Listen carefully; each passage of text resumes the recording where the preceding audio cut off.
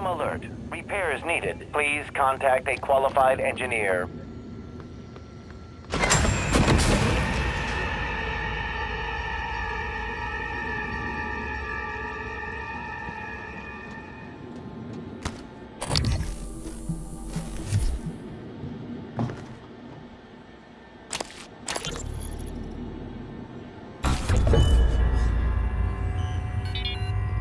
Hello, Dr. Kelstrom?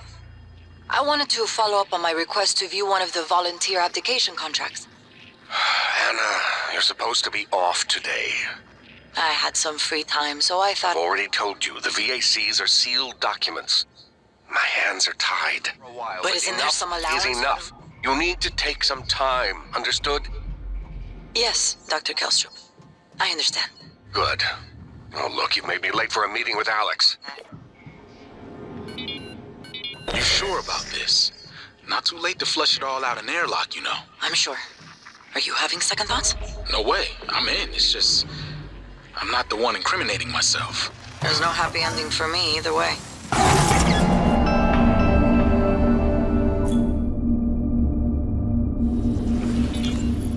In light of what we now know the Typhon are capable of, and not capable of, it seems prudent to revisit the Project Cobalt material. Igor? Neuromods can already adapt Typhon material to the human mind. There's no reason in principle the reverse wouldn't work. Say you managed to insert human neurons into a Typhon. How will you know it was successful?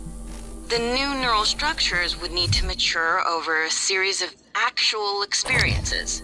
Or simulated ones. What? Simulate the experiences. Calvino. He has... Right, okay, look, it's fascinating, but let's focus on what we know is working. I don't want anyone devoting resources to this.